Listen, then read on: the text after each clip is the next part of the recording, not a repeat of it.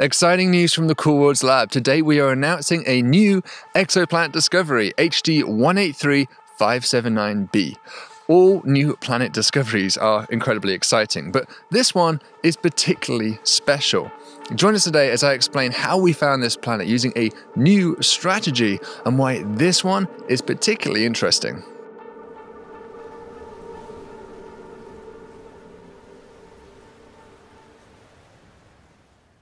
Welcome to Cool Worlds. Literally very cool today. This is a place for sharing a cosmic perspective about our place in the universe and real research emerging from my team, the Cool Worlds Lab at Columbia University. Some of our primary interests are looking for new planets, new moons in the universe, and trying ultimately to find signs of life out there in the cosmos. These are topics which I have personally wondered about since childhood. For many of us, the drive to detect new worlds is instinctual. Humans have an irrepressible urge to explore, to see past the next horizon, to glean the next frontier. But for others, they see a deeper context in this quest. Professor Sarah Seeger, a colleague of mine at MIT, once told me that she thinks of this search much like the cartographers during the Renaissance and Enlightenment eras. Perhaps our role in history will be remembered as those who drew the maps that our descendants will one day take for granted as they explore the stars, filling in the regions of here be dragons with new continents, landscapes and panoramas, enough to satiate appetites both subtle and gross. To date, we know of more than 4,000 exoplanets, mostly discovered by a single telescope, NASA's historic Kepler mission. But one downside of Kepler was that it stared at the same stars during its primary mission, and so in order to observe a large sample, it had to look very deep into space, at stars that were often thousands of light years away. And so these are hardly places that even likely our distant descendants will be able to visit. But more pertinently, in the near term, these are stars which are so dim that even the mighty Hubble and upcoming James Webb Space Telescope are simply unable to glean much about their properties, such as their atmospheres, their surfaces, and even the potential for satellite systems. And that's why TESS has been so exciting over the last few years. TESS, the Transiting Exoplanet Survey satellite, follows on from Kepler, but instead, it looks at the entire sky for over a 2-year period. It does this by shifting which stars it looks at roughly every month, tiling the sky piece by piece. Because of this, it of course has far more stars in its field of view than Kepler. And so, whereas Kepler might have only had a handful of nearby bright stars in its fixed scopes, TESS can accumulate thousands of the things. And so, like many exoplanet teams across the world, here in the Cool Worlds lab, we have been very interested in using the TESS mission to detect new planets, as indeed we already have done so.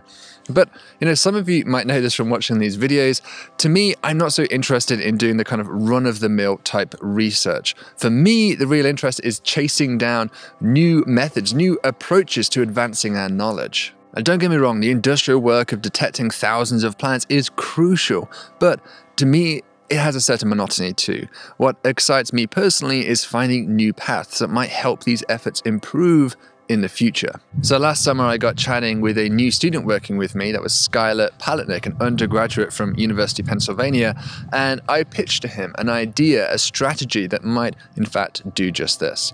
Now before I invite Skylar on here and he can explain how this method works, let me just give you a quick background about one of the most conventional and popular ways of confirming planets today. When TESS stares at these stars, it sometimes sees repeating dips in brightness, which could be caused by planets periodically eclipsing as they go round. The problem is that this could also be simply a mirage, perhaps caused by two stars eclipsing each other instead, for example. So to rule that out, a slam dunk approach is simply to weigh how heavy is that object which is going around the star. Because stars, of course, weigh a lot more than planets. So if you can weigh this object, you should be able to distinguish just off that fact whether this is a planet or another star. Usually, we do this by watching the star's light carefully to see if it blue and red shifts back and forth, indicative of gravitational perturbations revealing the orbiting mass. That's a method that's known as radial velocity, or simply RV for short. But TESS simply can't measure that. It wasn't designed to. So instead, one usually has to apply to a large telescope here on the Earth and use up some of their precious observing nights to look at your star. That's generally expensive and very competitive to get the time that you need. So for a long time, many of us have been interested in trying to find ways that we can confirm these planets, or at least some of them, without having to take any new data at all.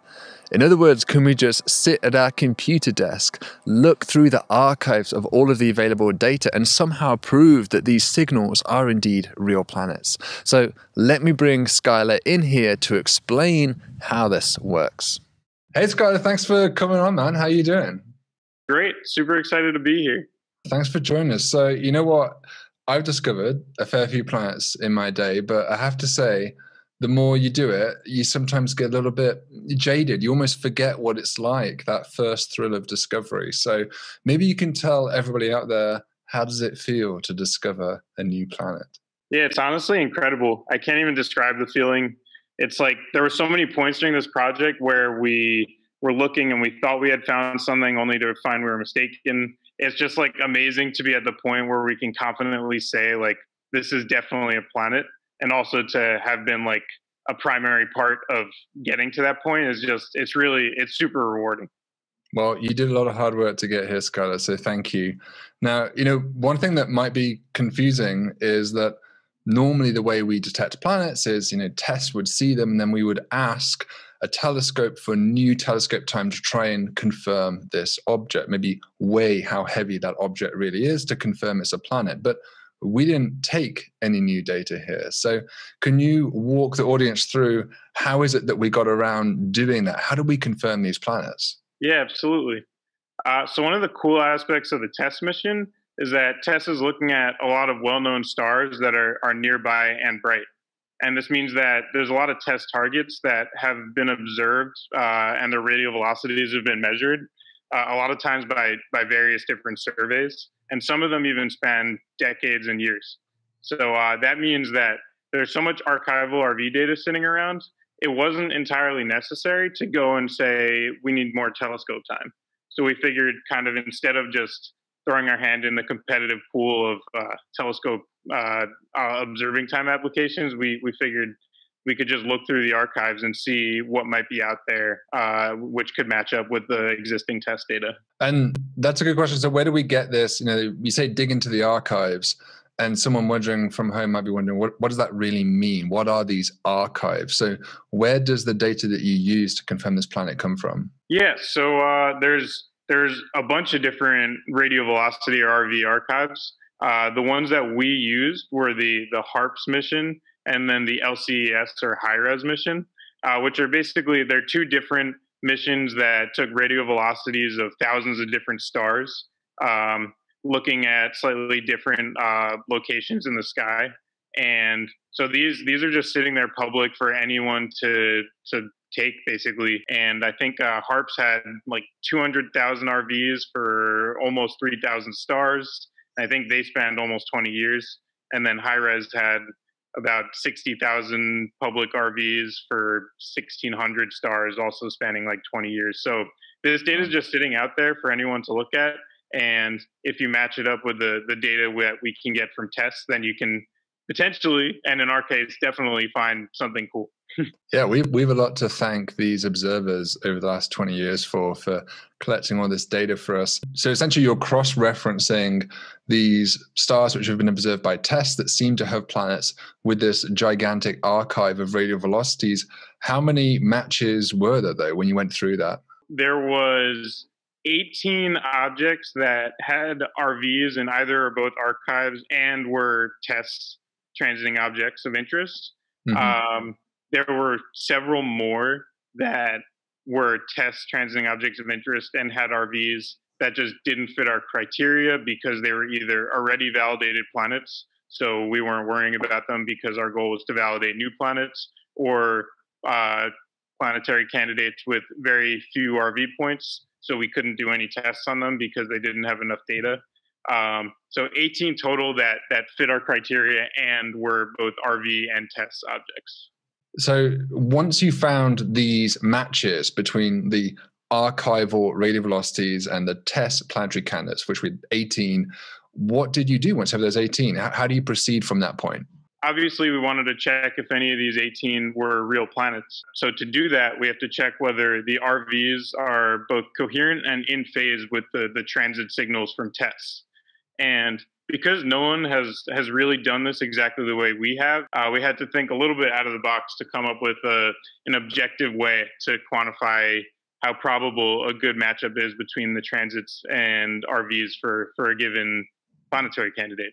The way that we did this was we fit a curve to the RV data using random guesses for the period, and we knew these random guesses were wrong. And then we compared it to a curve we fit to the RV data using the true period of the planetary candidate reported by test. And by doing this, we can kind of count up how often the tests or the true period works better than these random guesses that we know are wrong. And we can use that to define a false alarm probability, which you can think of as being the probability that we're wrong about the planetary candidate being a planet. We didn't get 18 planets, of course, off this. We only found, spoiler alert, one of these objects that really met our criteria to 99% confidence of being a real planet. Tell us about this new planet. What are its properties like? What is its orbit like? What's it like to see the sunset when you're flying through the clouds of this thing? I'd say there's three main takeaways for this planet that are most important to just think about. The first one is its physical characteristics. The second one is the host star's physical characteristics. And the third is its potential for future observability. For the first key takeaway, the planet is a 20 Earth mass, 3.5 Earth radius planet with an equilibrium temperature of about 770 Kelvin. And that places it firmly in the warm Neptune category of planets. Mm-hmm. And when I say that, I mean it's similar to Neptune's size. And because of its dimensions, it's likely to be gaseous in composition. Additionally, its orbit around its host star is about 1/3 the distance of Mercury's orbit from the sun. For the second takeaway about the host star's characteristics, this is what's really cool. The host star is remarkably sun-like. It's about 1.03 solar masses and 0.99 solar radii. So this is really cool because we have a warm Neptune orbiting a sun-like star, there's no warm Neptunes in our solar system. So that makes it exciting. And finally, for number 3, the observability. The great news is that HD 183579 is a really bright star.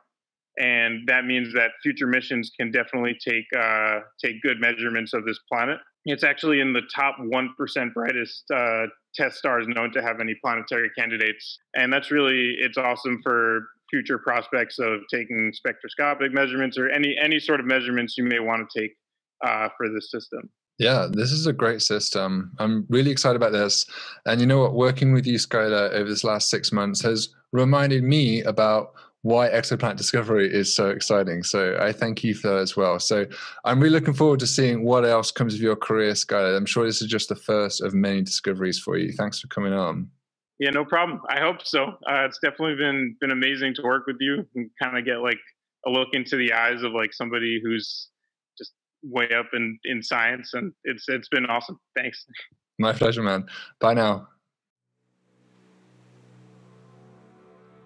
As we heard, HD 183579b is no ordinary exoplanet. There are two really special things here for me. First is the fact that the star is just so similar to that of the Sun.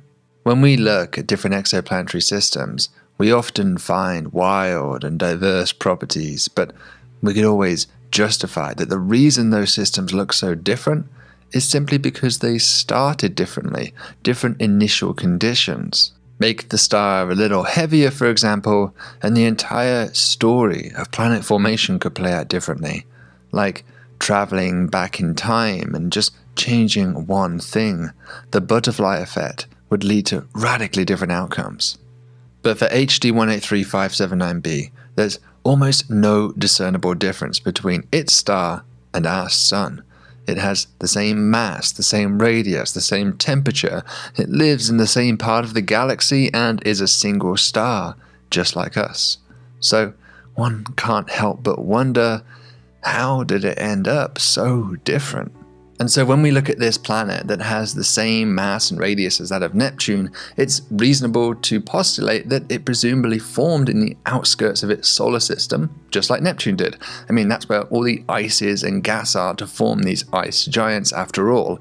But something happened, something weird happened in this system to cause this planet to shrink its orbit by a factor of something like 300 to end up in its current position.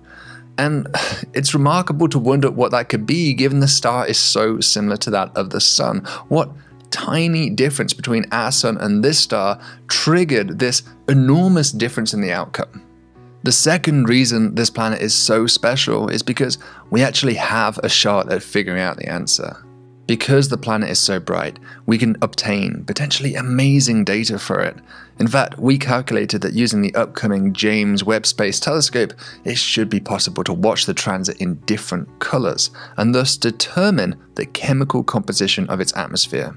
So if indeed this planet was born on the outskirts of its solar system and migrated all the way into its current position, it should have actually scooped up a lot of debris, dust and metals during that migration, and we could detect that in its atmosphere. And so here's an opportunity to essentially prove that migration occurred and even constrain how fast it happened. And regular subscribers of the channel know that I love my exomoons, and here too, this planet offers a unique opportunity.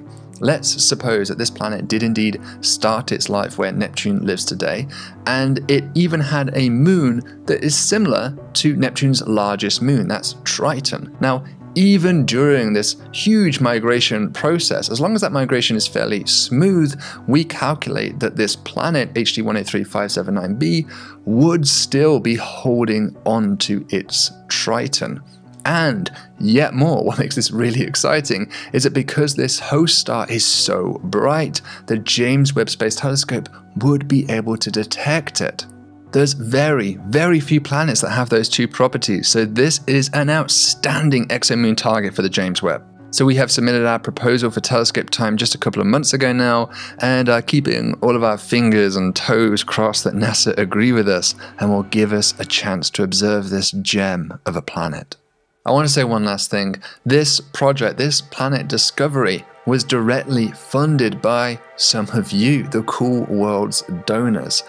If you helped us out, then I think you have a legitimate claim to say that you helped discover a new planet. So thank you so much, and congratulations on helping to find a planet. Look, if you feel like you're missing out on this process and want access to all of the extra bonuses and stuff that we give out to our donors, then please do consider helping us out. I mean, you're not only supporting a YouTube channel, you are supporting a real research team that are working on the cutting edge of astronomical discovery. So thank you so much for watching, everybody. If you have any comments or questions about this planet discovery, please do put them down below. Or maybe you actually have a suggested nickname. We need a good name to call this thing when we talk about this planet.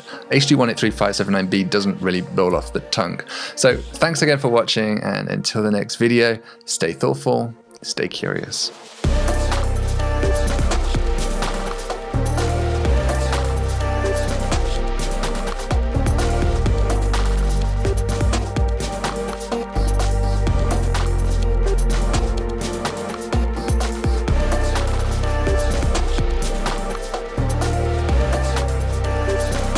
Just wanted to quickly say that this episode we want to thank Vasilin Alexandrov, our latest Cool World's donor. So thank you so much for your support, and until next time, see you around the cosmos.